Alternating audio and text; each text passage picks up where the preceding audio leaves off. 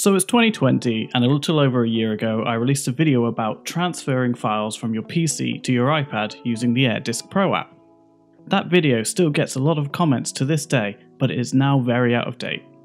So if you're new to my channel, I'm Chris, and today I'm going to show you several ways on how you can transfer files across your iOS devices to a PC or Mac without any apps. So please consider smashing that like button and subscribing if you find this information useful.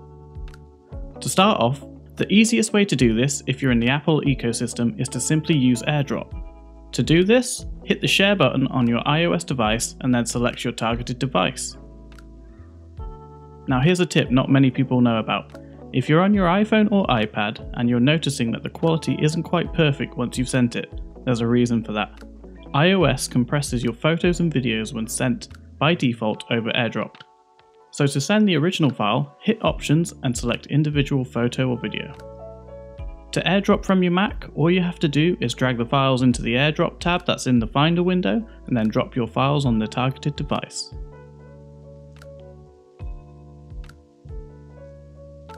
Now for a more direct connection with your PC or Mac, we're going to need to set up an SMB connection. To do this on your PC, you will need to set up a shared folder or drive and then assign a username or password to it.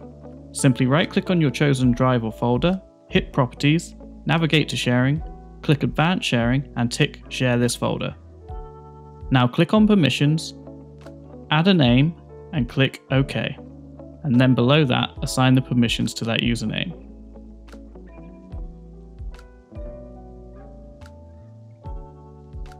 Now to do this on a Mac, head to System Preferences, click on Sharing and then tick File Sharing on the left.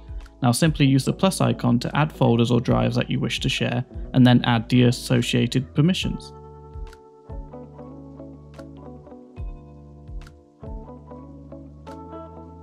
Now head back to your iPad and open the Files app. Tap the three dots above the Browse section and select Connect to Server. Here you'll be asked to enter the address. On your Mac, you'll find this address in the file sharing settings.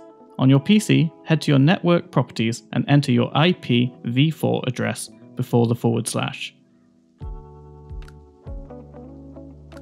Once you've entered this address, enter the username and password for that device and click Login. Now you're able to send and receive files to your Mac or PC using your iPad.